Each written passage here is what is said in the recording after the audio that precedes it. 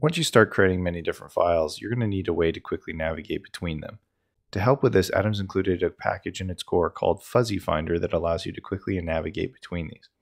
So to start, let's go ahead and create a few files. I'm going to go ahead and create a index2.js and put another console log hello world in here.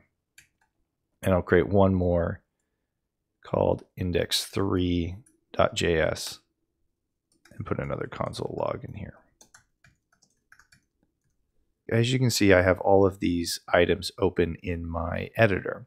But if I wanted to quickly navigate between these, I could use Fuzzy Finder. To activate this, use the key commands Command and T, which will bring up the Fuzzy Finder. As you can see here, it's listed out all of the different files that I have available in my project.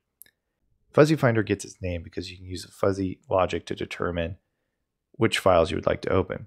So for instance, if I knew my file was named something to 2.js, I just type in the words 2.js and you can see that it filters down those files.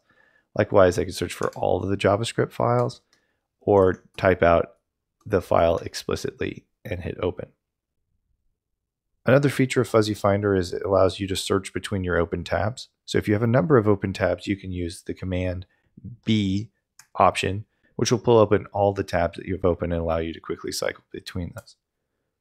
One additional option is the fuzzy search, which searches through files that have been modified since your last git commit. So in this case, if you executed the command Shift B, it would display just the files that have been modified since. This is handy because likely these are the ones that you've been working on as part of this commit. One important note of Fuzzy Finder is that it automatically excludes any files that are in your global ignores file. So if you'll remember in preferences, there's a ignored file names. By default, this includes things like Git, thumbs directory, svn, etc.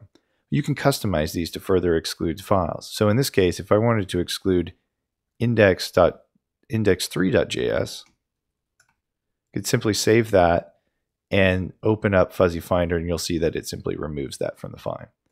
This is great because especially if you use Node, it will automatically exclude things like Node modules if they're excluded in your ignore.